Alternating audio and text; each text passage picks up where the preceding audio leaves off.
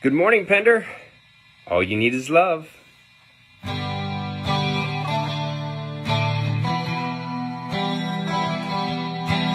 Love, love, love. Love, love, love. Love, love, love.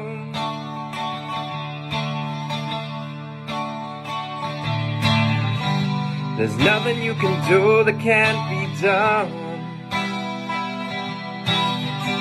There's nothing you can sing that can't be sung. There's nothing you can say, but you can learn to play the game. It's easy.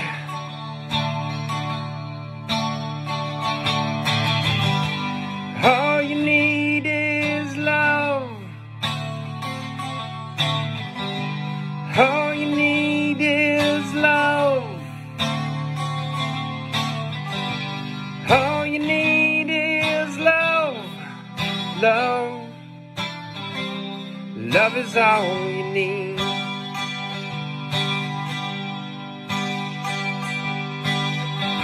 There's nothing you can do that can't be done. There's nothing you can sing that can't be sung. There's nothing you can say, but you can learn to play the game. It's easy. All you need is love. All you need is love. All you need is love. Love. Love is all you need. Love is all you need. Thank you, Brian Green. It's kind of a hard song to come up with for Pentecost that you want to sing along with. And I imagine when I was talking to Brian that the song may not have been about Pentecost per se, may not have been about the Bible verse per se, but what really this song could be symbolizing by the Beatles, and in this case anyway, is that the love that the disciples felt like they needed. They were probably pretty scared after Christ had died and scared for their lives. So they imagine they were probably hiding and very secretive. They probably only moved around when it was dark. Probably didn't see or go to all the places that they wanted to see and go. You know, and maybe in the back of their mind from the Gospel of John, they were thinking about Christ when he told them, I will ask the Father, and he will send another companion, and he'll be with you forever. Maybe they really needed that companion. So in their hearts, they were singing, all we need is love. Ba, ba, ba, ba, ba. So the Bible verse that we are going to discuss today, kids, is a long one, okay? It's Acts 2, verses 1 to 41. What? So parents, this is hero up time. I'm going to put up here on the screen, hero time, and I'll again put the Bible verse on. When that comes on, I want you to go ahead and pause the video altogether. And I want to take a moment for you to read that with your kids, because it's so important, and it'll mean a lot more than anything they can see here on the screen, because it's about the conception of the Holy Spirit. It's about the ability to speak and make disciples of Christ. It's the beginning of church, if you will. So clearly very important. So important that even on Pentecost, which is a lesser known holiday, let's be serious, kids. Who's heard of Easter? Raise your hands. Good. Who's heard of Christmas? Raise your hands. Great. How many of you know about Pentecost? Not as many of you raising your hand, and that's okay. But Pentecost is really important. And as you get older and you start to value the things that you've learned at church, you have to go back to the origin. Why? Well, it's here in this Bible verse that we're going to study, and it's why we called this Sunday Pentecost Sunday. And we dress up in red. Did you notice? I got some red on. Let me show you. I've got my red shirt. I've got my red pants. I've even got my red shoes on. And if we were in church together and not in our houses, you probably would see the pastors and the choir in their vestments, their red vestments. And it's a symbolized sort of it symbolizes the joy and the fire of the Holy Spirit. And so we remember that, because in our Bible verse, it'll tell us that this is the conception of the Holy Spirit. This is what Christ was talking about to the 12 disciples, about what he was sending, what God was sending them to fill their hearts the right way again, to give them courage, to not back down, and to preach everything they had learned, those 12 disciples, from Jesus Christ before he was killed and crucified, into everlasting life. 2 weeks ago, we had a contest. It was about Paul, about the sermon about Paul changing. And in that sermon, the pre-recorded sermon for children and family, I don't care how old you are, we had a contest, and that was just to watch the video and say how many times Mr. David changed his shirt. Well, I actually had 4 winners from 2 different families. One of them is our very own Pender family from Annabelle and Isaac.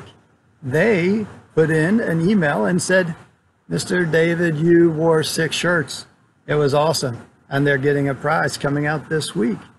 And then from a whole nother state, not even a member of our churches, just saw the video, shared, I guess, from Maryland, Theodore and Josie. Theodore and Josie also emailed in with the correct information, and guess what? They won a prize, also being emailed out. So very, very good to all of you. Thank you all for participating. 4 prizes. I'm happy to send them out to you. But this week we have a contest too, because we're celebrating what? Pentecost. What? Pentecost. What? Scream it. Yeah, because we're celebrating Pentecost. That's right. I want you to wear red, or draw something all red, or show me your favorite red thing. And whatever that is, whether it's the clothing, the spirit that you put on, the celebration in picture or art, take a picture. And if it's okay with your parents, send it into this email that's on the screen here. And if you do, that's all you have to do. And I will send you a prize. Thank you for playing. Oh, I thought about something. Being from the Washington, D.C. area, Northern Virginia, I wonder if the red from the Washington Nationals and the Washington Capitals is why we are winning. Okay, probably not. Probably it's just the great players and the good organizations. But I know. I'm missing baseball. Raise your hand if you're missing baseball. All right, back to Pentecost. Back to Pentecost. Attention, all parents. Attention, it's hero time. I want you to get your Bible out and find that verse. If Bible, I don't have a Bible, get your phone and plug it in. Get your tablet, plug it in. Whatever it is, get this Bible verse here and start to read to your children. Read to yourself, but read it right now. It is my privilege and honor to introduce an older, smarter, and better looking version of me, my dad, to read today's Bible scripture.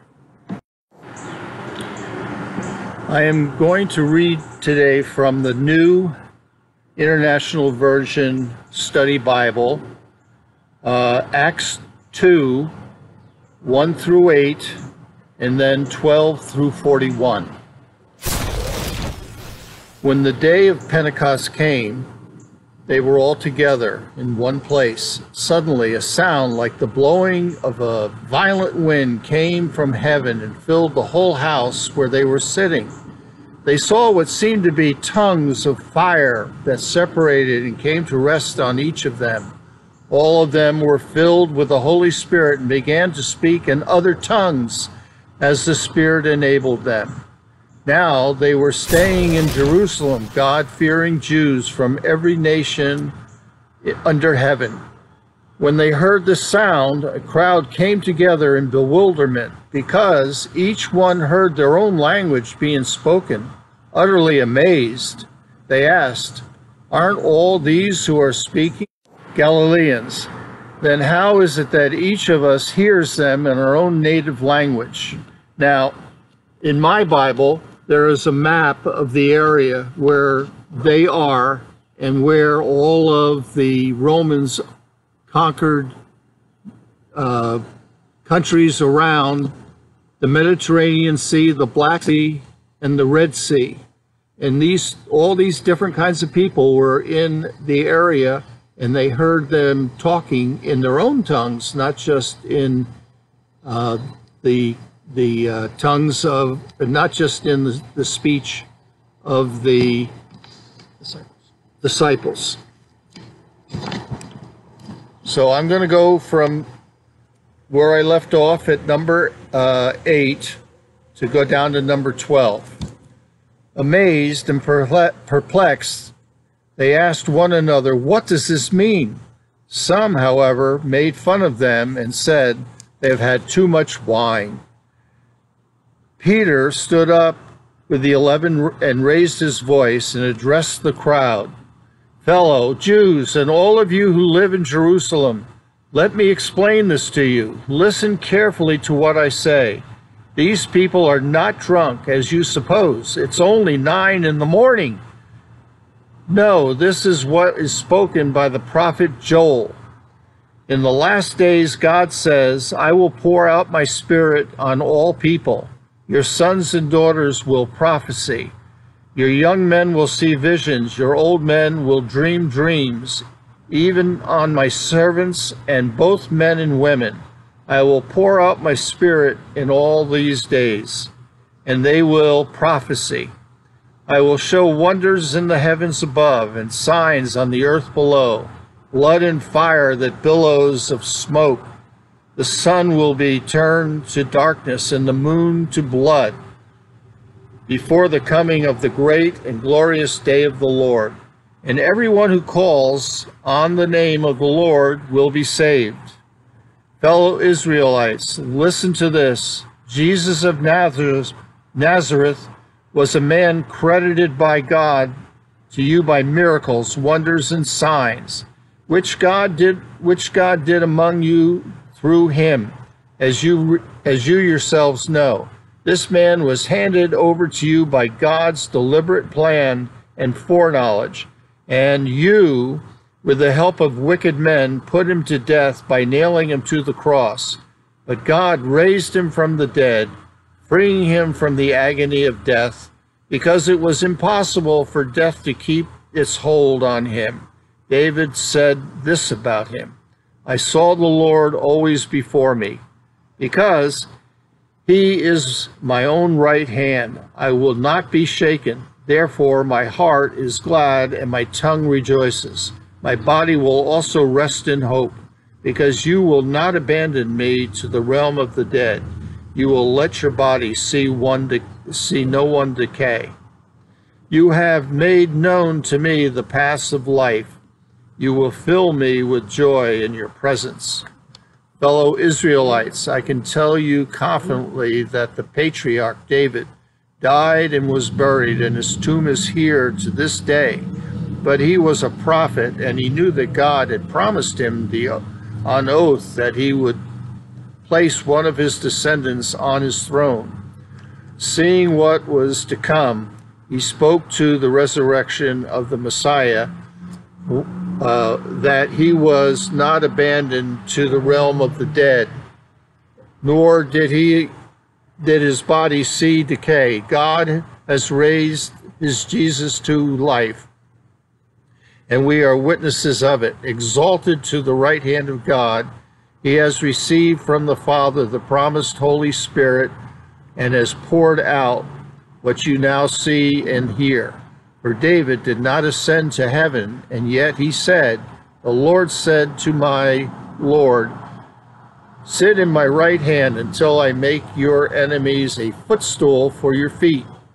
Therefore let all Israel be assured of this. God has made this Jesus, whom you crucified, both Lord and Messiah. When the people heard this, they were cut to the heart and said to Peter and the other apostles, brothers, what shall we do? Peter replied, repent and be baptized, every one of you, and in the name of Jesus Christ for the forgiveness of your sins, and you will receive the gift of the Holy Spirit. The promise is for you and your children and for all who are off, for all whom the Lord our God will call. With many other words he warned them, and he pleaded with them, save youngsters from this corrupt generation. Those who accepted this message were baptized, and about 3,000 were added to their number to that day. The word of God for the people of God. Thanks be to God. Thanks be to God. Thanks, Dad. It's a long verse, but so worth it.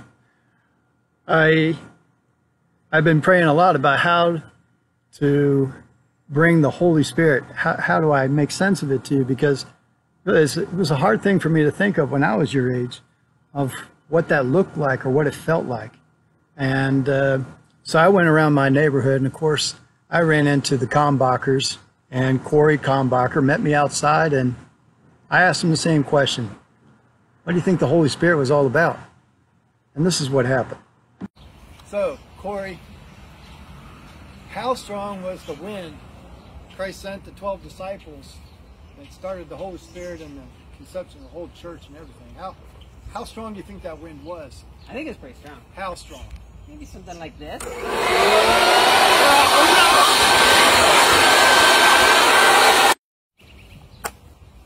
You want to see how the fire went? What, from the whole... No, I'm good, man, I'm good. Y'all, see y'all later. Bye. I love the Kalmbacher family. Corey, thanks for having a little fun with me and trying to illustrate that. But what is the Holy Spirit and what does it feel like? Well, the Bible verse that my dad read suggests a very strong wind. And they said something about snake and fire and all this other stuff. It's really hard to illustrate that. But, you know, one of the definitions that I always hung on to from when I was a little kid about the Holy Spirit was the Holy Spirit is simply the presence of God every day, no matter where you go. It's always with you through the Holy Spirit. And that's something to think about. Well, what does it feel like? Well, kids, it feels like that last long hug and kiss you get before you go to bed. It feels like that moment when you see grandma or grandpa and you hadn't seen them for a very long time, and that first time, bloop, there they are. Fills you right up in here. Well, that's kind of like the Holy Spirit. It's when you go to school and you see your kids and you're all together. And there's nothing on your mind except for having a good time and being with them. That's kind of how it is about the Holy Spirit. That's part of God being with you every day, all the time. All those happy things that you can think of that make you feel good inside. That's the Holy Spirit. Now, I find the other part of this Bible scripture is really important too, because it says the disciples made disciples in this Bible scripture. How many? Thousands. How many thousands? Did you hear it? 1,000? 2,000? It says 3,000 disciples, and they ate together, slept together, praised together. And they had this ability, the 12 disciples, to speak languages that other people understood in their own tongue. And so, how do I illustrate that? Well, I've been telling you for a long time that our sign language verse the last 3-4 weeks, do you remember what it is? It's Acts 4:20. As for us, we can't stop speaking about what we've seen and heard. And while we talk about that Bible verse, we've had it signed by Miss Lori Lett, and she will sign it again today. But I wanted to tell you, now I wanted to show you how many languages the Bible and how many languages the Bible is spoken in. Nice. Flies everywhere want to be part of the Holy Spirit lecture. And so you know what I did? I put an email out and I said, hey, Pender folk, Pender family, how many languages can we come up with and who wants to speak? And I was overwhelmed. So without further delay, here is Pender family speaking to you in different languages. Acts 4 verse 20. Hei David, det Kristoffer. Mitt bibel på min iPad. Sitatet slik: Jeg klarer ikke å slutte å snakke om det jeg har sett og gjort. Quant à nous, nous ne pouvons pas arrêter de parler de ce que nous avons vu et entendu. My name is Sarah Kurian. I am going to read from Acts chapter 4 verse 20 in my mother tongue, which is Malayalam, spoken in Kerala, India. ഞങ്ങൾക്കോ ഞങ്ങൾ കണ്ടും കേട്ടുമിരിക്കുന്നത് പ്രസ്താവിക്കാതിരിപ്പാൻ കഴിയുന്നതല്ല എന്ന് ഉത്തരം പറഞ്ഞു. 我们所看见、所听见的，不能不说。 Hi, Melissa Kirkendall here, and I'll be reading Acts 4:20 in Spanish. En cuanto a nosotros, no podemos evitar hablar sobre lo que hemos visto y oído. God bless. Quanto a noi, non possiamo fare a meno di parlare di ciò che abbiamo visto e sentito. Konnichiwa. Hi, this is Kimiko Hana. I'm a member of Pender United Methodist Church. I was born in Japan. I can speak Japanese very well. And English, so. That's my skill. Today, I want to read Acts 4:20. And I have a Bible, English version, not English, and a Japanese Bible. I can read. For we cannot but speak the things which we have seen and heard. Japanese Bible said, 私たちは自分の見たこと、また聞いたことを話さないわけにはいきません。That is Japanese Bible said. Thank you so much for opportunity and speak Japanese. And I said, ありがとう. That is thank you. And I want to see you soon. Bye-bye. Sayonara. Bye-bye. Hello, my name is Thomas Parker, and I am going to read our Bible verse for the week. It comes from the book of Acts, chapter 4, verse 20. As for us, we can't stop speaking about what we've seen and heard.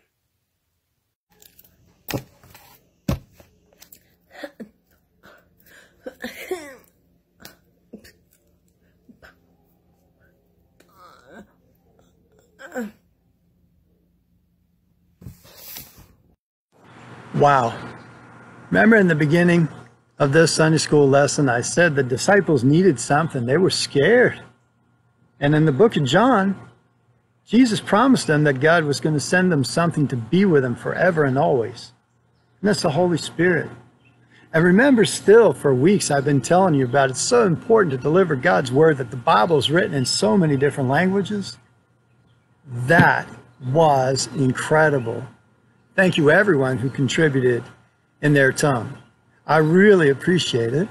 And it's good for you to understand how important it is that Christianity is all over the world. That's 9 different languages if you weren't counting already. 9. It's amazing.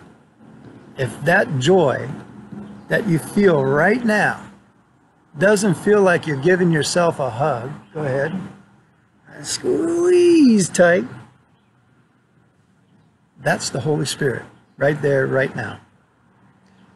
It's a little bit hard because we say people need to gather together, but I've got something I've been thinking about preparing the Sunday school lesson for you. And that is, God has a funny way of speaking. And if being quarantined means that we get back to the basics. Seeing the people and talking to them on the phone or Zoom or Google or whatever it is that we do, that brings us face to face in a way that's a little bit more prepared, a little bit more sincere because we are taking the time to prepare for that. It's a little bit like the disciples getting together as well. And that is when the Holy Spirit came to them. So think about these moments. Think about the blessings we have despite the fact that we have to stay indoors, and when we go outside we're wearing masks and all that other stuff. Think about how close you are to the Holy Spirit right now. Let's finish in a prayer, shall we? Can you repeat after me? Close your eyes. Put your hands together. And let's say this. Repeat after me. Dear God, come, Holy Spirit, fill the hearts of your faithful and kindle in them the fire of your love. Send forth your Spirit, and they shall be created, and you shall renew the face of the earth. Amen. Bye. Enjoy yourselves today. Put your red on. Be happy.